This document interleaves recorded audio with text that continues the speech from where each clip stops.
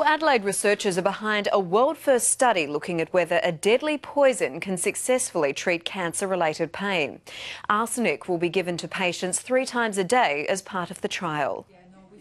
For cancer patient Jerry Hodges, pain comes in crippling waves. The pain actually sort of attacks who I am as a person. You know, I'm losing capability, I'm losing function. The 65-year-old says the pain is so debilitating, people would do almost anything to help reduce it, even take arsenic. The mineral now part of a world-first study aimed at treating pain caused by cancer. Doctors well aware of its poisonous reputation as a centuries-old murder weapon.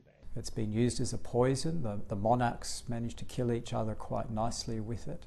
Instead of taking life, Adelaide doctors believe it can vastly improve the way cancer sufferers live.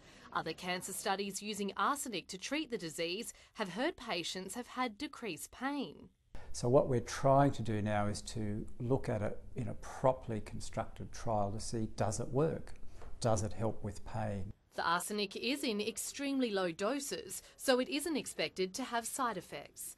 I want to spend this time with my family. I want to spend this time doing things that I enjoy. I don't have long left, and the pain takes away the possibilities of so much of that. Researchers are now looking to recruit 120 patients from across Australia and the world to take part in the 4-week trial. The cancer sufferers will take a very small dose of arsenic in tablets 3 or 4 times a day.